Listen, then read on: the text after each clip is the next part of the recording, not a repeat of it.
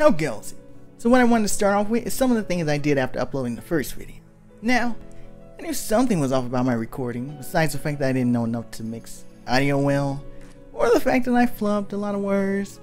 And so I listened to the videos of YouTubers I watch regularly, because I was wondering how come they don't all use music so it doesn't sound awkward.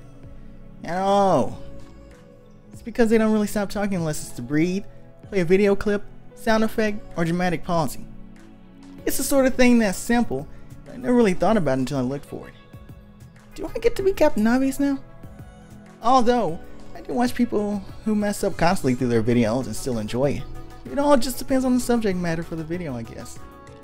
So, I said okay, I'll work on that for the next video I make.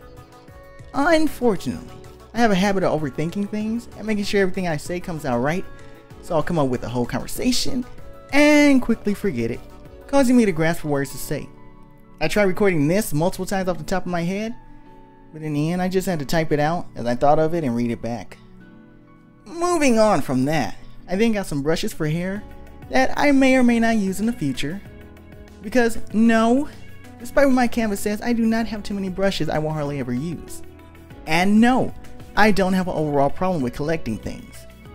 Anyway, I then looked up a tutorial on animating Clip Studio Paint. It was just one little problem.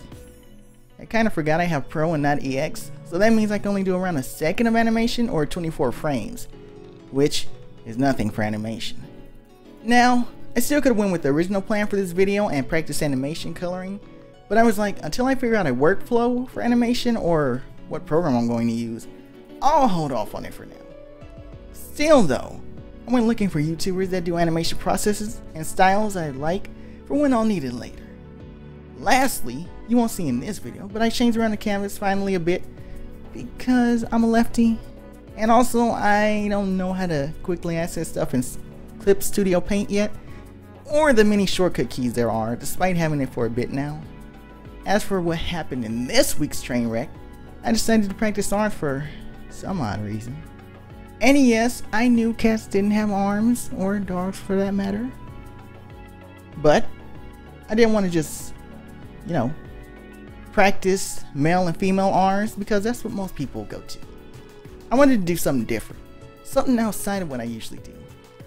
Though, still having some prior experience, I went with cats and dogs, or I guess a dog, some robots, as I'm big on mechas, and an alien. Which, turns out I don't have many aliens in my thousands of references. Lots of humanoid ones, which means, yeah, maybe some other time I can dive into that. The robot arms went better than I thought it would, with how iffy I can be on oddly positioned squares, or I guess, squares in general. Oh well, this is where being all over the place while learning how to draw things pays off. Kinda. Yes, I also recognize that the alien arm is not the most atomically correct, and no, despite what you think you see, I did not try to fix it a little. Only to think to myself, don't touch it, you'll only make it worse. So, next, to have something cool for the video, I had the idea of practicing some arms of characters that for the most part have recognizable arms, and I wanted to just freehand it and have some fun with it, but oh, potato sausages, no. I tried with the first one being cat, and nope, did not work at all. In my opinion. Oh wait, the only opinion. Then, after that, I was like, no freehand for the next one. So why in the multiverse did I pick a 3D render of KH3 Sora to use as a reference? I'll tell you.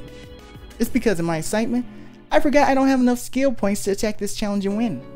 Also, as you can see, if you haven't went blind yet, I'm still actively trying to figure out how to pick the right color for things. I learned better through trying it out instead of learning why things work the way they do through explanations. So I tend to use the color picker and grab from the reference piece I use. Not very productive, as not only do I not learn how to choose through trial and error, but as you may know, the colors of the end product may not be what they started out with, or there's so much blending that you can't find the original color. That's a big area for me to improve on, along with the bane of my existence, hands and hair.